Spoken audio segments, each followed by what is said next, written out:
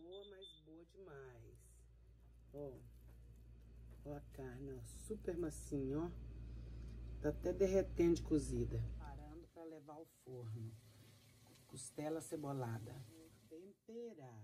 Vou colocar umas 3 colheres de vinagre, né? E vou colocar uma colher de sopa de pimenta do reino. Eu amo pimenta do reino. E também basil, basilicão seco.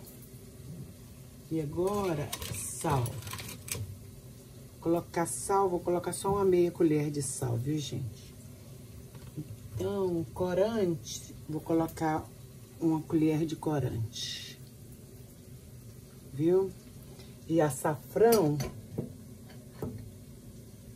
vou colocar aqui, ó, uma colherzinha de chá cheia de açafrão.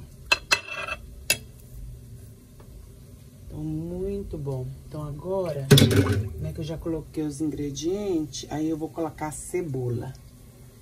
E vou misturar bem. Uma pitada de noz moscada. E cebola cortadinha, tá vendo? Aí eu vou tampar com papel alumínio e vou levar pra cozinhar por 1 hora.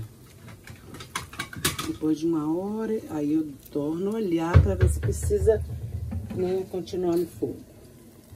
Cozinhar mais.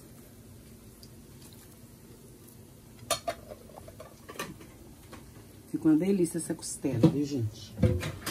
Uma maravilha essa costelinha de porco, acebolada.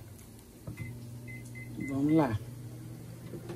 Eu volto a olhar. Se precisar deixar mais um pouco, eu deixo. Tampar com papel alumínio e levar pro forno. Mas ficou maravilhosa essa costela, gente. Olha que maravilha.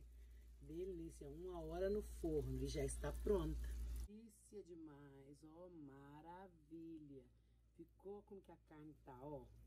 Ó. Macinha, tá vendo? Uma maravilha. Delícia demais. Muito bom mesmo. Deixa eu ver se sente essa cozinha tá presente.